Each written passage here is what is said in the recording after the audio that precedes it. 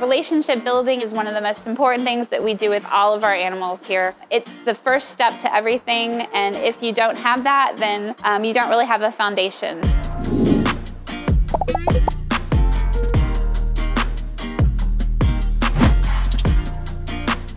I'm Tanya. I am a senior zoologist in the upper wilds of Africa.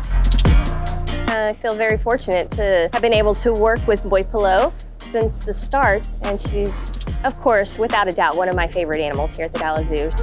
My name is Brendan. I'm a senior zoologist here in the upper wilds of Africa. I am lucky enough I get to work with a baby hippo nearly every day. We train the hippos at least twice a day. All of the animals pretty much here at the Dallas Zoo are trained in some aspect. We do that for general welfare and care of the animals. Of course, it is a very important part of their care. We've begun the process of training our year-old baby hippo recently. There's a lot of challenges with training a new animal that is reliant on its mother, as Adanna has been for the first year of her life. Getting a hippo to be motivated is not always an easy task. All we can do is be encouraging and very positive with our interactions and our rewards that we give her. When she doesn't want to do something, there's nothing you can do to make her. The more time you spend with them, the more they know you and your voice and your emotions and your actions. The very beginning was a lot of behavior building to realize, hey, I can trust these people and they have something very good I like. And she slowly realized when she looked our direction, she got a reward.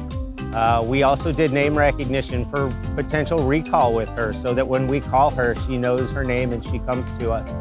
They are what we call protected contact animals, so we do not go in with them at all. That being said, it is a little challenging for training purposes. The animal has to be able to trust us for us to be able to manipulate her tail, her feet. How we gain the trust of specifically hippos is we spend a lot of time with them, working with them, just feeding them. So when we have free time, we'll just come and sit with them and talk to them, and we'll feed them lettuce or some alfalfa hay and just spend a lot of time with them, kind of like you would with your animals at home.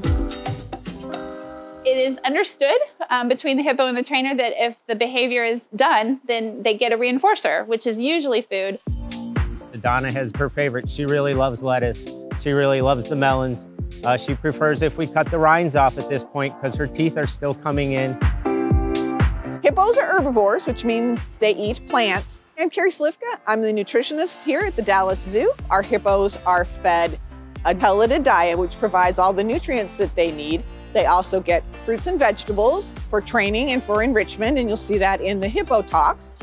And then they also get hay, usually coastal hay, which is a grass hay, and it provides a lot of the bulk for their diet. They've got a compartmentalized stomach like a giraffe, but they don't have all the specialized chambers and they don't chew their cud. But they are designed to handle a large amount of food. We got our main storage cooler here. I'm Mark. I volunteer at the ANC and other parts of the zoo.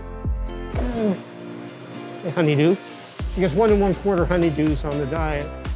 And the trick is putting them all in the box. Because of the shape of lettuce, I find it works best if I bricklay it. So we've got 11 heads of romaine, 1 1/4 honeydews, 2 1/2 cooked sweet potatoes. We steam those so they're mushy for them. 1 1/4 apples.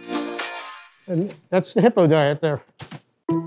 With the situation with COVID and our zoo was closed, we've been able to spend even more time observing them without the public, but it's been amazing watching the calf really shine in this time as well. I always think of it as, you know, a little toddler behind the mom's knee.